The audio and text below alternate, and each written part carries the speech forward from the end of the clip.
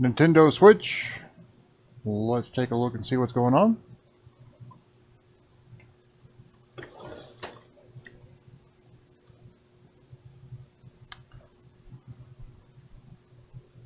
Okay, so we have a pretty well smashed up port. There are definitely pins touching in there. See if we can get this at a better angle. Oh yeah, there are definitely all sorts of pins touching in there. I don't know if you can see it very well. So we're very likely to have some collateral problems.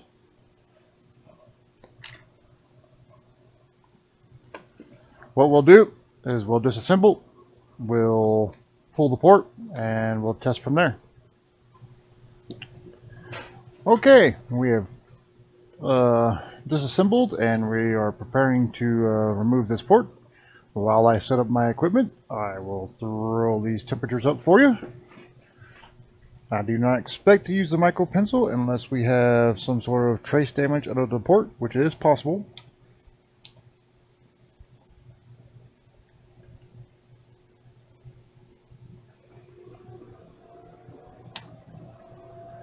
Alright, we will start by doing what we always do, and that is flooding the anchor points and visible pins with low melt.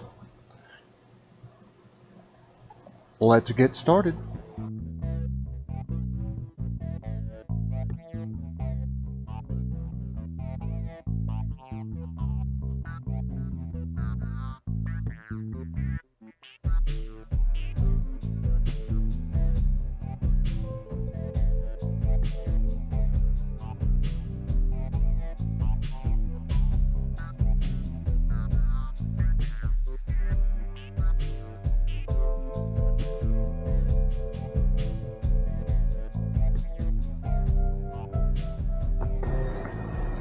Alright, that looks like a good pull.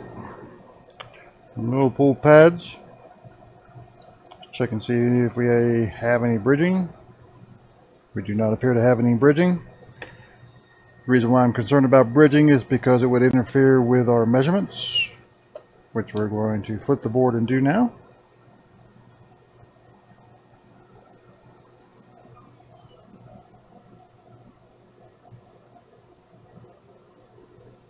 And see if we have any collateral damage from that mangled port.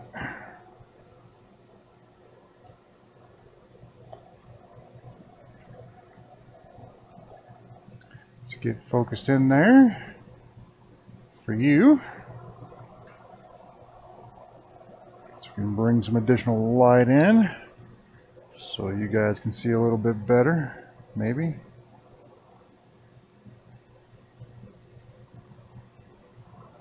Alright, let's make sure our meter is connected.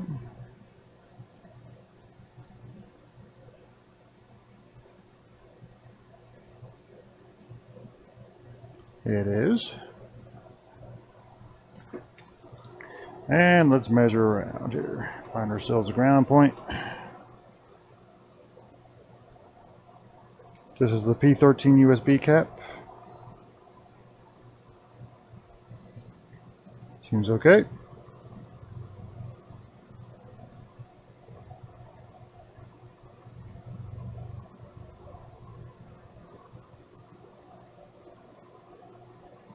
Alright, well, they did not kill CPU, at least it looks like it so far. That's a good sign.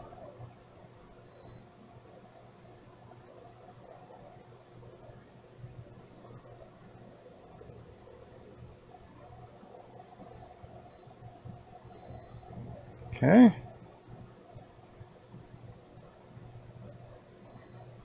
Okay. Let's make sure these lines are not shorted.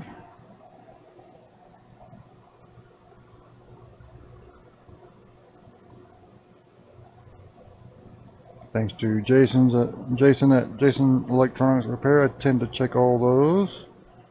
He made some good points in a recent video. I can't really remember which one it was, but by all means go watch his stuff. It's good stuff.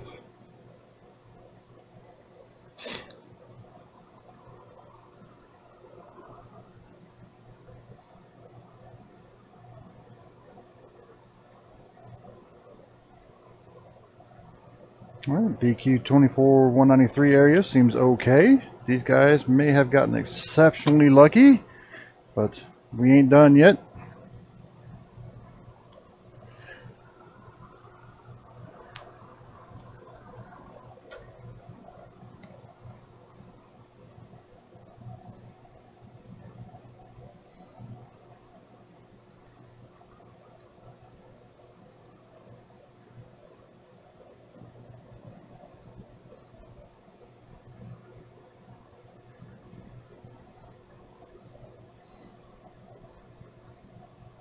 I'm not lingering on these because it's really hard to get a good contact point on them.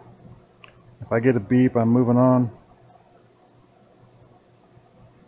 Okay.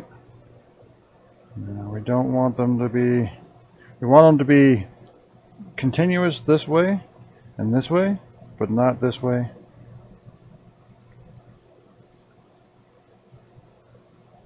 If they are continuous this way, that means it's shorted or bridged. Not a good thing. Let's find ourselves a ground point.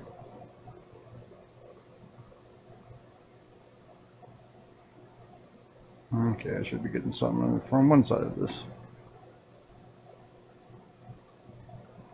Which means I'm not making good contact to ground. Try to solder. There we go. Alright. It looks like they may have gotten exceptionally lucky. If you saw that port, I mean, let's take a look in this thing. That's not good, guys. If you stick a live charger into that, you are probably going to kill your CPU. It's very likely. So, but they got lucky, it looks like. We will clean up, put a new port on, and perform a little bit of a test.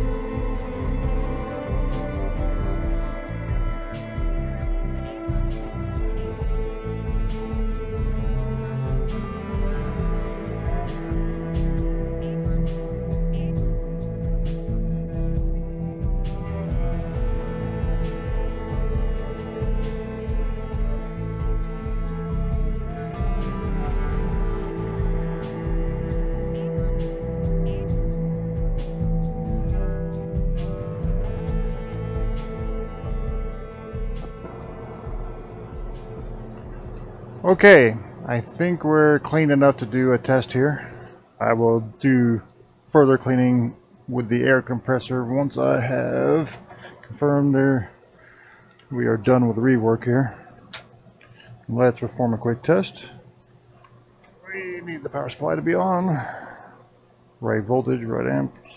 Okay. Alright, that seems pretty normal.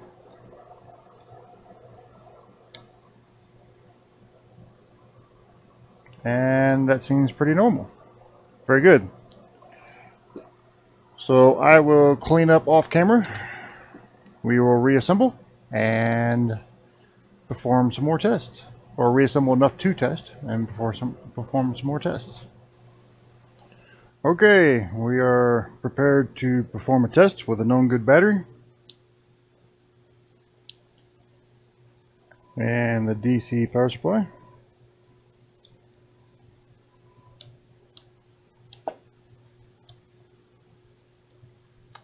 I will try to hold this up so you can see it.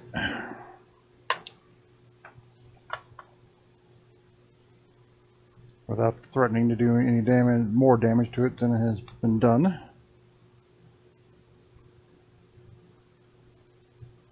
Okay, full symbol.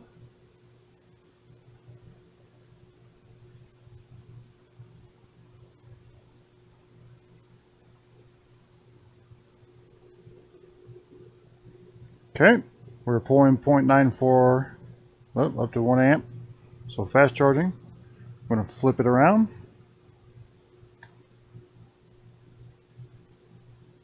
And again, pulling about an amp. Okay, so we're charging on both sides. Looks like it was a good placement. We'll reassemble entirely and go from there. Okay, well, we've let it sit and charge for a while, and as you can see, it's charging the main console and it's charging the Joy-Cons. So that's really all I had to show you on this video. Okay, in summary, everything seems to work, and that's great. I'll let it charge a little bit longer and return it to the shop. If you have any questions about the equipment I use in this video, they're all in the description below. If you like the video, hit the like button. And if you want to see more videos like this, hit subscribe and maybe hit that notification bell. That's really all I had to ask of you. Thank you for watching. See you next time.